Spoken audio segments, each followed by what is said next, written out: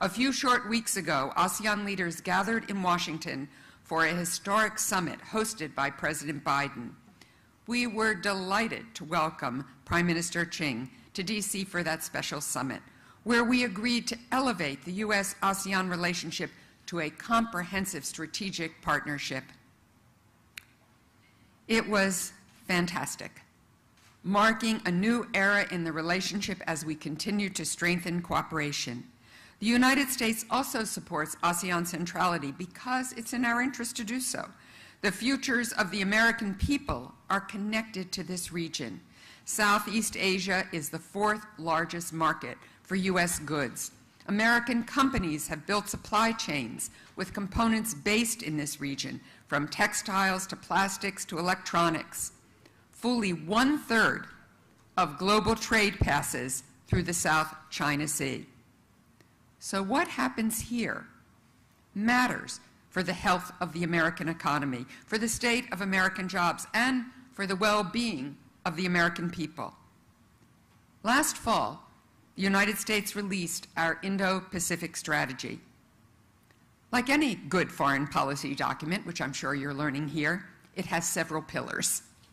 First, building a free and open Indo-Pacific, which includes ensuring the nations of the region agree upon transparent rules of the road and that those rules are applied fairly.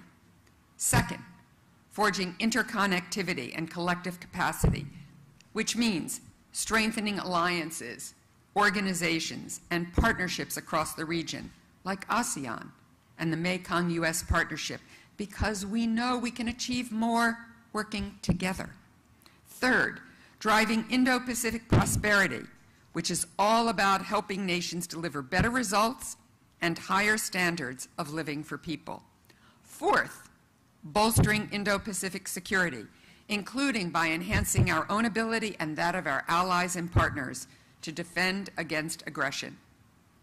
And fifth and finally, building regional resilience, because we are only as strong as our ability to respond to shared challenges like the climate crisis. I wanted to give this brief overview because there is a remarkable convergence between the United States Indo-Pacific strategy and ASEAN's own outlook on the Indo-Pacific. Both documents prioritize achieving peace and prosperity. Both highlight the importance of rules-based international order to underpin and enable that peace and prosperity. Both discuss the importance of cooperation on maritime issues, on development, on trade and economic growth, on climate change. Both underscore the importance of sovereignty, of equality, and of mutual respect. That's not because the United States influenced ASEAN's deliberations or because we wrote our strategy to comport with what ASEAN had already decided. It's because we really do share a set of common goals, principles, and priorities with our friends and partners in Southeast Asia.